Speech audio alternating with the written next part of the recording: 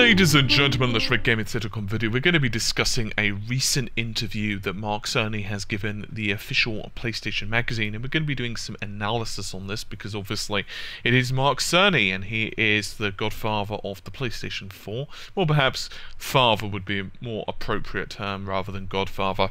Regardless, we are quibbling. Mark Cerny, of course, has been discussing the technology behind it and his decisions behind some of the incorporated components. And so we're not going to be discussing all of it because some of it is not really pertinent to us, and obviously if you guys want to check out the official thing, then you by all means can. But we're going to be discussing the actual processor and other parts of this and doing some in-depth analysis. So first of all, we're going to be discussing a little bit more on the processor. So Leon Hurley, who was the interviewer, asked, in your keynote you mentioned personally researching the x86 processor, when did that begin, and was it the origin of the PS4? Mark replied, I and a number of others, particularly Sony's internal technologies team, were involved from summer '07, and in the sense of doing a post-mortem on the PS3. Actual work on the PS4 didn't start until 2008. So out of quote just for a moment, many of you will know that Mark had a fascination with the x86. He believed that it was the right way to go, and Mark had replied when he was asked, further about this. I wasn't deciding whether the x86 would be the chip, I was trying to work out whether or not it would be an option. If your only option is PowerPC, it's very restrictive in terms of hardware vendors. If you can use x86, you can talk to anyone out there who makes technology. He also added to this, because of its very long history, the x86 is rather complex. You can run code today that was written on the original chip in 1976. They just kept adding things to it over 30 plus years. If you read an x86 manual, it takes pages to explain the different ways you can move data from one register to another.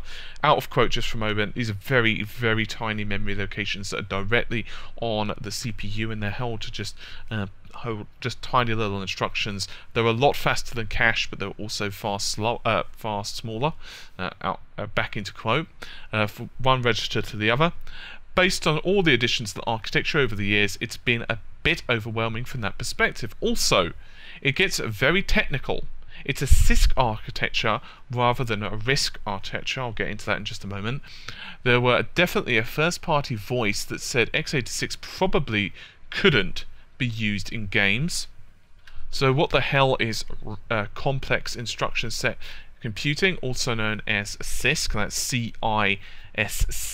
So complex instruction set computing is versus its mortal enemy, no, just kidding, reduced instruction set computing, are basically just embedded instruction sets on the processors, and they can be a very good thing. Reduced instruction set processors are typically used for things such as ARM processors, for example, with cell phones and so on.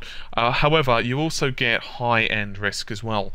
These can also be things such as the power architecture and much more. So anyway, back into it. The first real interaction we had with the games team was talking to first party about the x86 and explaining we felt it was usable in the console. We made 15 separate presentations. We went through from morning to mid-afternoon going through how we felt the time had come. We knew we needed to show our dedication and concern was just as high of the game teams. The presentation we did was so long that one of the teams was stranded on the tarmac for 5 hours, and they still arrived before we finished going through all the materials we had prepared. Now, I'll quote, of course, now there is actually a hell of a lot of reasons that x86/64 is starting to be pushed forward. And to be honest with you, it's probably something that we can actually do an entire video on because it's an extremely complicated subject. But just to summarize several reasons for it in this particular video, x86/64 wasn't exactly fantastic extensions on ARM. The power PC architecture, it's becoming more expensive, especially when you start taking into account things such as, oh, let's go with the PC development. It makes it a hell of a lot easier to simply say to developers, hey, you're familiar with that PC architecture, that means you can just simply move on to our systems. It also means that, as Mark said, you're much more efficiently able to shop around for hardware vendors, and because we know that they wanted an APU approach, it does make sense. So these two questions in particular are very interesting. They asked, what is your, what were you most proud of in terms of the technology? What do you think is going to have the most immediate impact, if you will? And Mark replied, accessibility. We have 140 titles in development right now, because it's very easy to make games for the system. In that respect, things are pretty much how they were in the PS1 days. Then over the next few years, the programs get a chance to dig deeper. You'll see improvements in graphics and simulations in the PS4. Secrets are unlocked. That will happen because we did expensive customizations of the GPU inside the PS4. He clarified on that, and he said it's because the architecture is fixed. Like any console, developers get a chance to get very familiar in the way they wouldn't with some PCs. We'll see that just how with previous generations, you will see improvements made in the GPU areas of the asynchronous fine-grained compute. And they also asked, when will you first discuss the PS4 with the developers, what your surprising piece of feedback you received? And Mark replied that the most surprising thing I got was they wanted unified memory. I had not expected that to be the #1 request from the developers.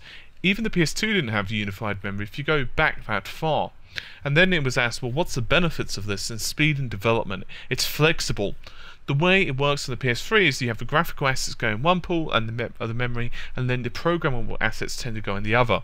The memory is divided equally, so your graphics assets might not be half of what you have. So generally, when you're using memory that isn't unified like that, you tend to have to do a lot of shuffling between the two pools to make the game work. Now, this is something, of course, that's going into unified memory access, and to be fair to the PlayStation 4, in terms of many different ways, it also supports levels of humor, which is, of course, heterogeneous uniform memory access, which is a little bit different to unified memory access. Unified memory access is, as I'm sure regular viewers will know by now, but I'm just going to go into it in case you're unfamiliar. Unified memory access is a pretty simple philosophy. You have one pool of memory. It doesn't matter what size that is. It can be 100 megabytes, it could be 800 megabytes, it could be 8 gigs, it doesn't matter. In the case of the PS4, however, it's 8 gigs. Now, you could do whatever you want with that memory pool. Now, of course, the PS4 does have some memory reserved for system. It's actually, as far as what we understand it right now, about 2.5 to 3 gigs. It does have some dynamic RAM in there, but let's just, to make it easier for ourselves, let's just say that it has 5 gigs of memory usable for developers. It just makes it a nice round figure, don't you agree? So that means, of course, half of 5 gigs would be 2,500, so 2.5 gigs. So developers can do something, if they so desire, to say, well, we're going to put 2.5 gigs of data for the graphics, 2.5 gigs of data for the CPU, for the GPU, and 2.5 gigs for the CPU. That makes sense, right? But games are not necessarily like that. Now, the thing is, the PS4 and the Xbox One both have one thing in complete common. They can read from the same memory pool, the same chunk of memory.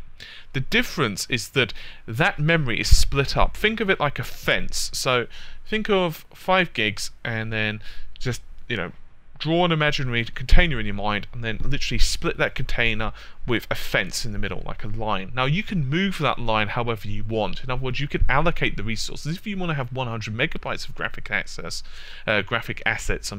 you can. If you want to have 100 megabytes of game resources and the rest of the 4.9 gigs is graphics, you can. It's a slider.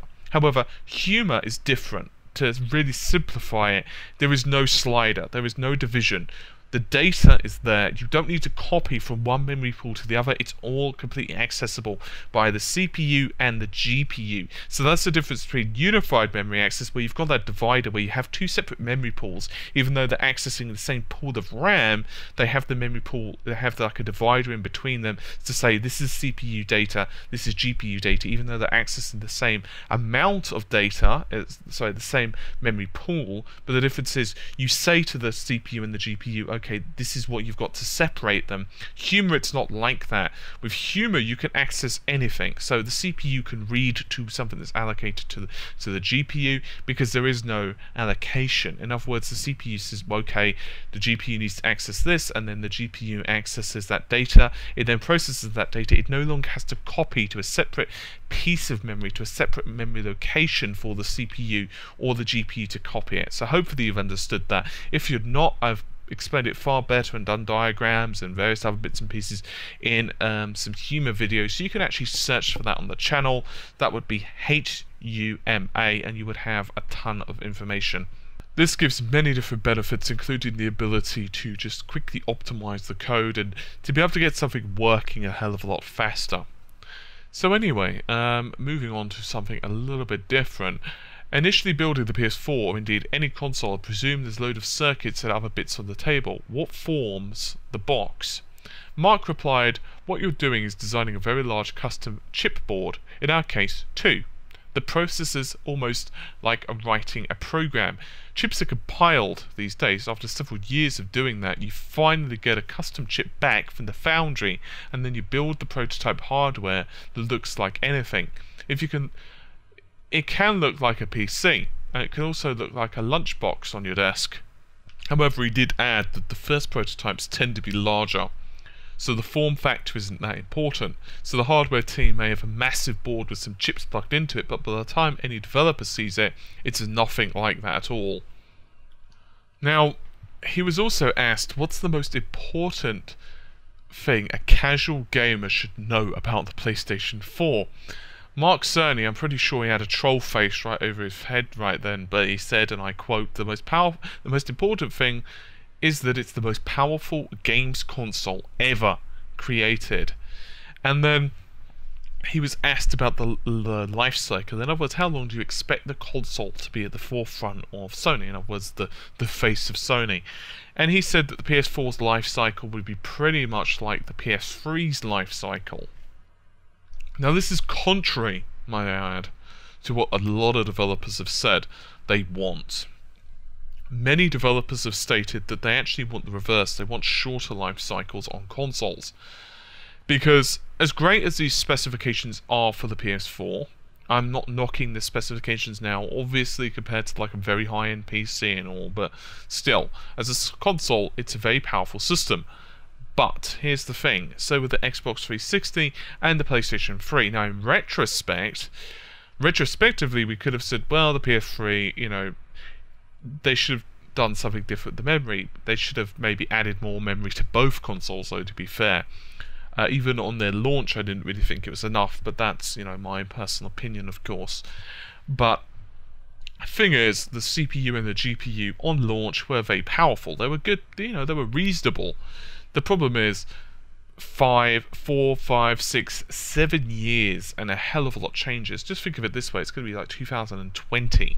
So you can imagine the level of technical power that we're going to have. Developers are no doubt going to be finding that the system is of course holding them back then. On the other hand, one can argue that titles such as The Last of Us, for example, really has only just started to pretty much finish off the PS3. I mean, for a couple of years now we've said, okay, PS3 can't do any better. That's it, you know, Uncharted 2, game's over. Then Uncharted 3 comes out, and okay, it looks a little bit better, there's nothing more that can happen. And then you see something like, say, God of War, and then you think to yourself, okay, well, what else can they really do? And then The Last of Us comes out, and I honestly don't know if they could do more than The Last of Us with PS3. I think it's pushing it to the max, and there were even a few issues with The Last of Us, such as frame rate. But still, it was a very impressive achievement. My point is that I don't know how happy developers are going to be for another 7 years of the same architecture.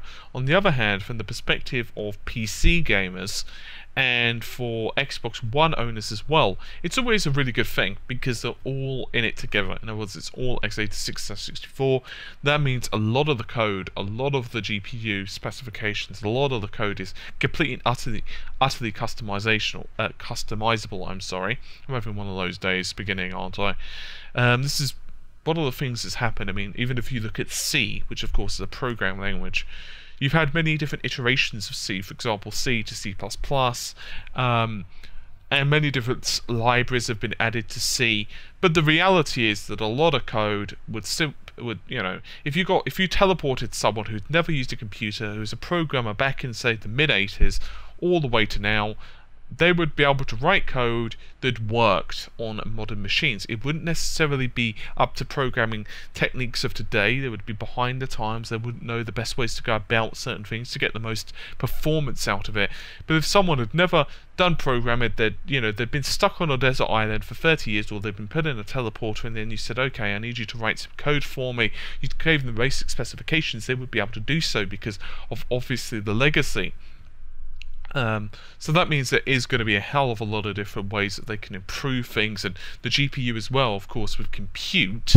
We know, of course, the PlayStation 4 has had numerous improvements, including not limited to the queue size improvements, volatile bit improvements, extra bus speed, and various other bits and pieces, as well as, of course, the GDDR5 memory. I'm pretty surprised actually Mark didn't mention that in this particular interview. Well, he mentioned unified memory, of course, but not the GDDR5 part. Regardless, I think that's just about it for this particular video. Hopefully you found it at least somewhat interesting. I will see you soon. Take care. Bye for now.